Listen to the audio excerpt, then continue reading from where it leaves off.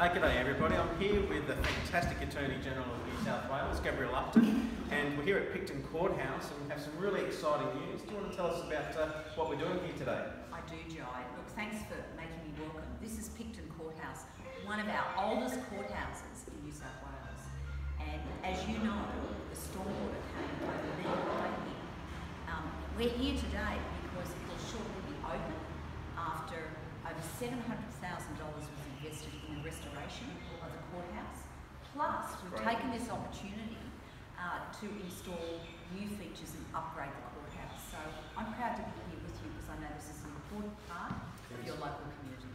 Well, thank you very much, Attorney General, for coming down, but also spending that $700,000 to upgrade this. This will be a huge shot in the arm for the Main Street of Picton. Many of the businesses have been doing that tough, and they've been asking me all along, when's this going to be open? They didn't think it would reopen with all the damage, being such a historical building, but here you are, and it's getting done. Another couple of weeks will be open.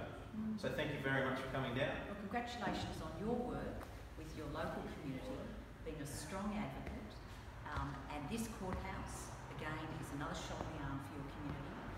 You suffered a tragedy not that long ago, but we're getting back into business, and the business of courthouses as well.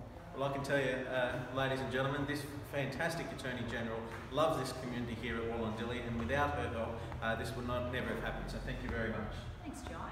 Good luck. Thank you.